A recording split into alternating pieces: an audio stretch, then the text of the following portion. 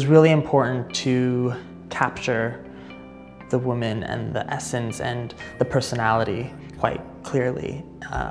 We really wanted to portray this idea of mystery, but the girl unveiling herself, really expressing kind of her true self and, capturing sensuality and something quite forceful and dynamic.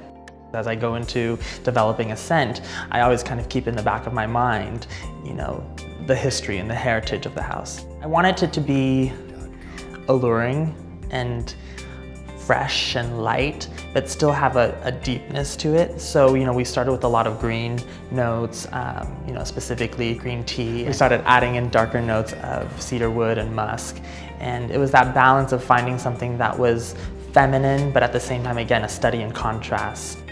We're able to, I think, capture something really new and exciting. And we started with somewhere quite classic, but to push it into something that felt really youthful.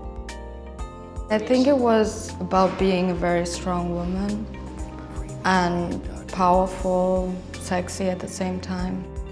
She's obviously gorgeous and beautiful, but so versatile as well. She really surprises us and brings something new to the table. First time I worked with Alex was a year ago now. He's a very interesting personality. He's very focused and he really knows what he wants. I'm really happy with the image. I think it's beautiful and I think it's captivating. Yeah, I'm excited to reveal the new ad.